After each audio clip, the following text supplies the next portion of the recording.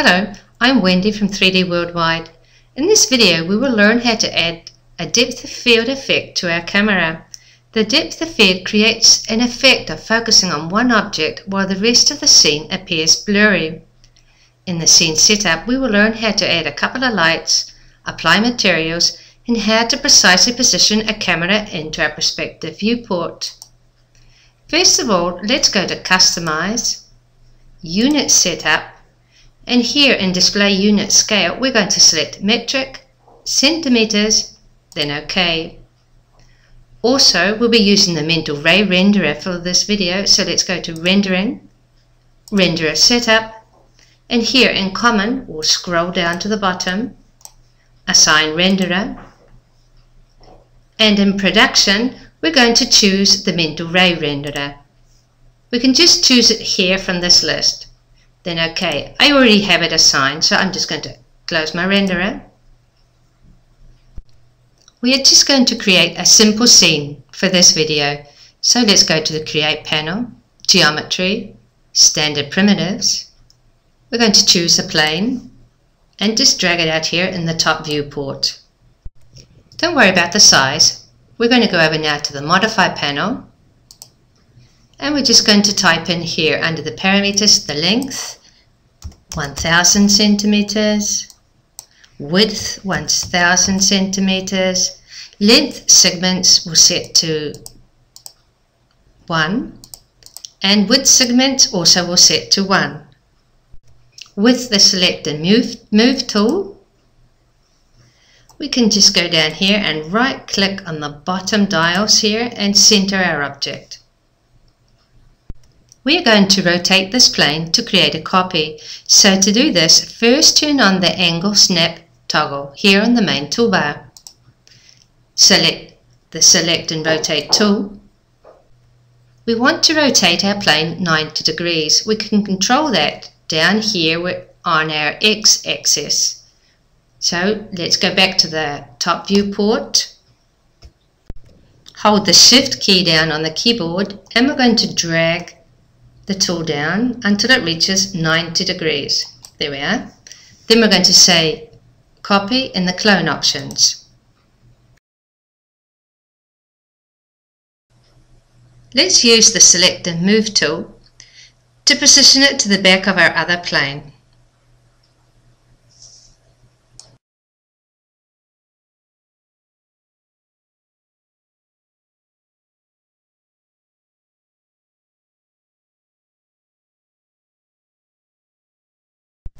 We can go back into the Modify panel and we'll just change the length to 500, and we're just going to bring it down. We don't need it that high.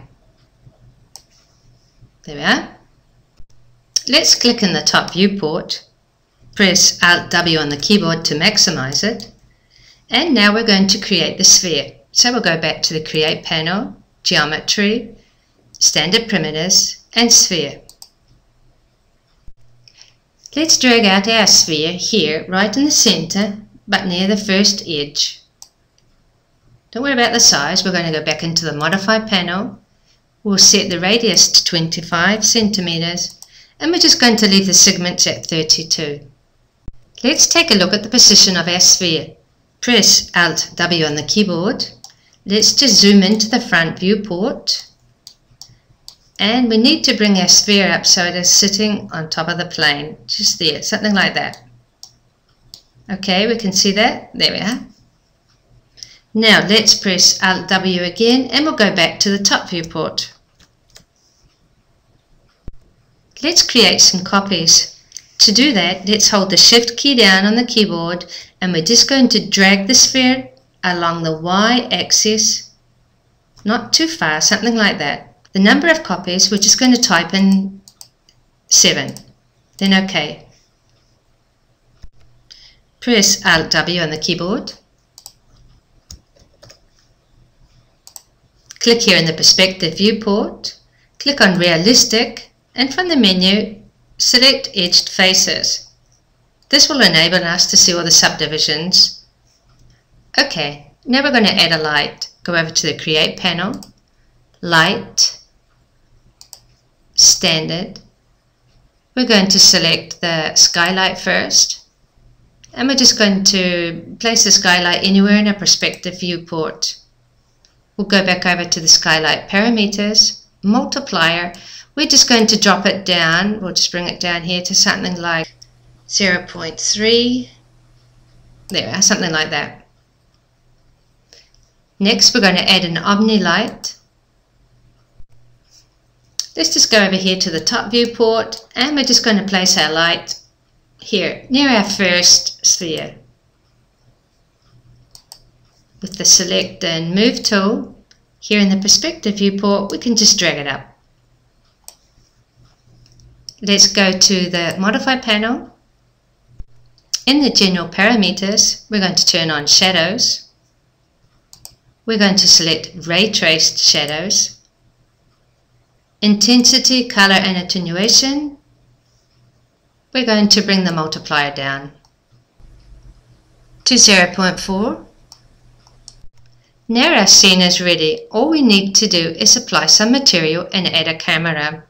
Select the material editor from the main toolbar, or just press M on the keyboard.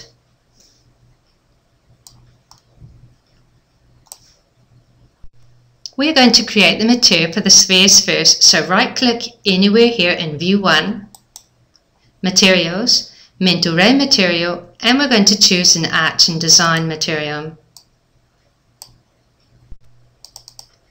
Double click on the material to open the main material parameters. Then here in the diffuse color, we're just going to select a nice pale blue.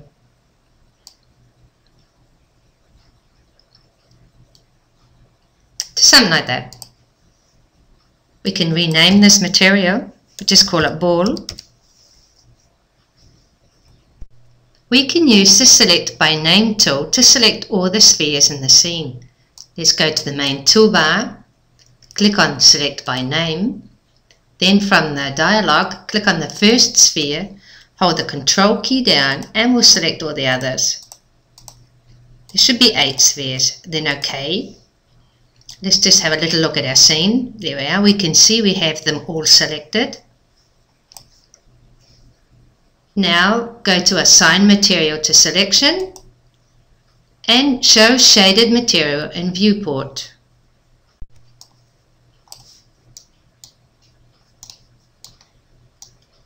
There we are.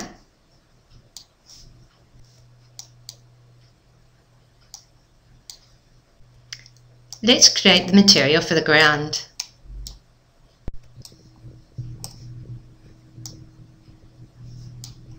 We're just going to use a standard material. Right click, Materials, Standard and Standard. Double click on the material to open the main parameters. Here in the diffuse color, we're just going to pick like a bluey grey. There we are, just maybe something like that. That looks fine. Let's just grab hold of the material here and we'll drag it over to our plane. Now we can create the material for our back wall. Another standard material. Double click. And here in the diffuse color, we can select the same blue as the sphere. So let's get the eyedropper and let's just click on the sphere. There we are, you can see we have the same blue. Let's say OK. We'll just close this a little bit. Oh no, there we are. We can see the wall from here. We'll select it first and then we'll drag the material over. There we are. Let's close the material editor. Now here in the perspective viewport, we can just use our zoom and the pan tool. Let's just position it. You might just have to turn it slightly to the side. Maybe just something like that. That looks fine. We'll zoom in a bit more.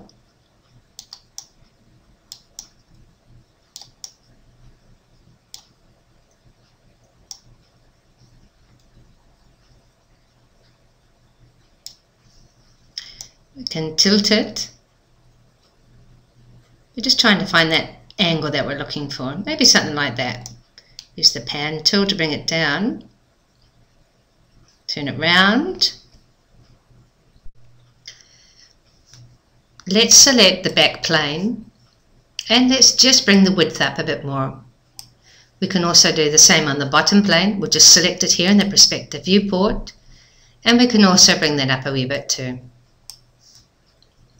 When we're happy with the perspective view, let's just go to Views, Create Camera from Viewport. Now our perspective viewport is Camera 1. Let's just right click on Camera 1 and choose Show Save Frames. That was a quick and easy way to add a camera to the scene. Let's do a quick render.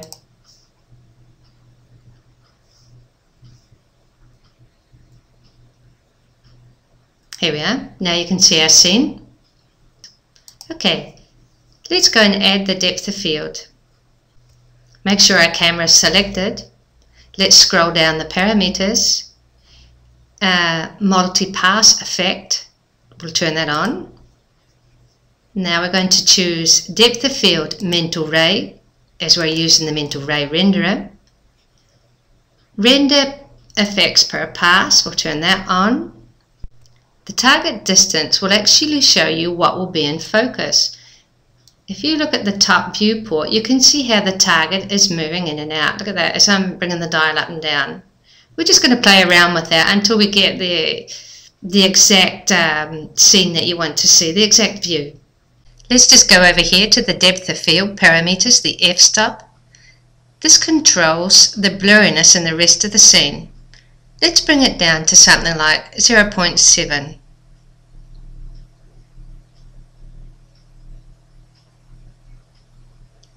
With the Select and Move tool, we can also position our camera.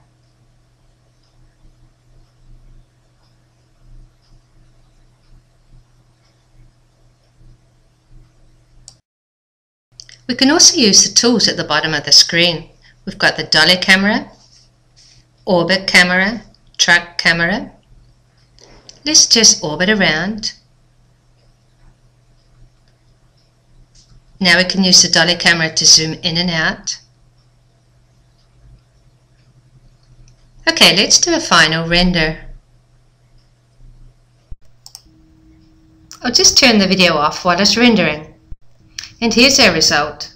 We have a blurry background and this sphere here is the one that's in focus. Thank you for watching.